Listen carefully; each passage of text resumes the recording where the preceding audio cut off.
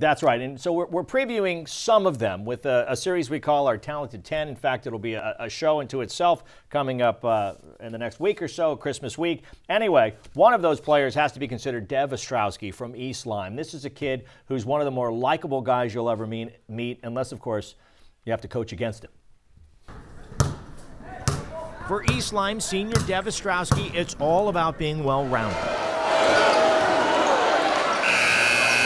Being one of the best hoopsters in the state isn't enough.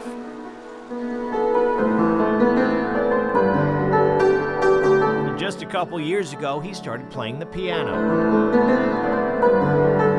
I really enjoy practicing because the feeling of getting that, hitting the right note and then finally mastering the piece is really great. And I just, I love chasing that feeling.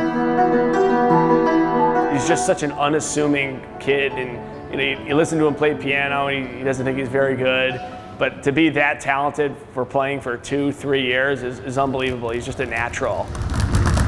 And in constant pursuit to grow as a complete person, something he gets from his parents. My mom made me take French this year because you usually don't have to take French as a senior, but her reasoning was that you want to be a good, well-rounded person and that you want your brain to grow in all different kinds of ways. Just as his game has grown, Ostrowski has been starting for East Lyme since his freshman season, his scoring average increasing every year. Last year, he averaged over 27 points a game. He's a 3-level scorer. He can score from beyond the arc. He has a nice mid-range game, and he can certainly get to the rim. And coach says this year he'll be even more explosive and better defensively. Perhaps it will get him more looks from major colleges. Right now, he has an offer to play at Miami-Dade Junior College. Somewhat surprising he doesn't have offers from major Division I schools, considering his good grades and superior game. Beyond frustrating, but I'm going to keep it at that. While Ostrowski might be frustrated, he still considers himself extremely lucky. You see, his life could have been much different. As a child in Haiti, he was placed in an orphanage. When he was 6, he came to Connecticut as the adopted son of the Ostrowski family. I know I couldn't get much luckier than this, yeah.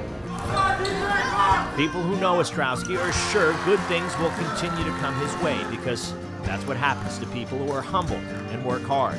His coach worries more about the teams that will try to stop him this season. Fortunately, I never have to game plan against him, but I definitely sympathize with my competitors as to what kind of scheme they're going to come up with to try and stop him.